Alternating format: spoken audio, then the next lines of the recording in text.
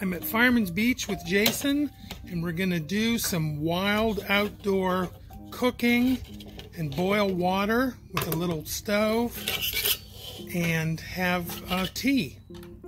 Hey. Hey. So he's just getting the parts out and putting them together. Okay, Jason is having Yamamoto Yama roasted green tea, and I'm having some Oregon chai tea latte instant drink. Okay, it's only been going for about 3 or 4 minutes. Let's take a look. Oh, boiling like mad. Okay, now Jason's going to turn it off and unhook it. It kind of fits in a little bit, and then he's going to pour our tea. Actually, I'm going to use this thing. No, maybe not. Okay, you want to pour it? No. Let's see.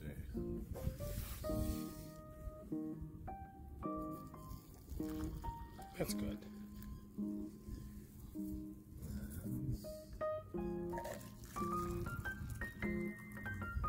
Okay.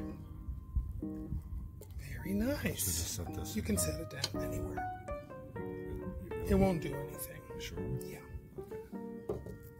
Okay, now we're gonna fix our respective teas. Okay, here's my chai tea latte, and here is Jason's.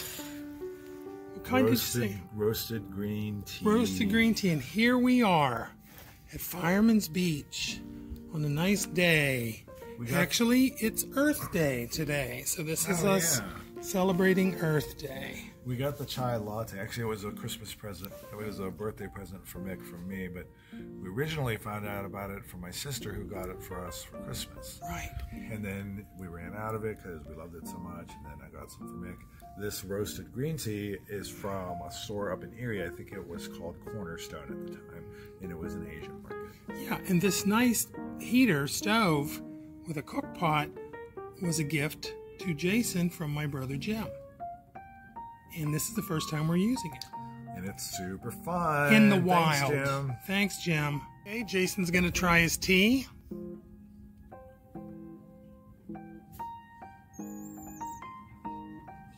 It's hot. It's hot. Okay. Oh, it's good though. And it's tea made from the...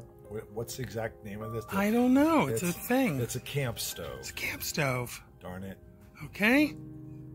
Okay, now it's time for Mick to drink his tea. How is it, Mick? Oh, it's good. Wild tea out in nature with no strings attached. It's That's really good. awesome.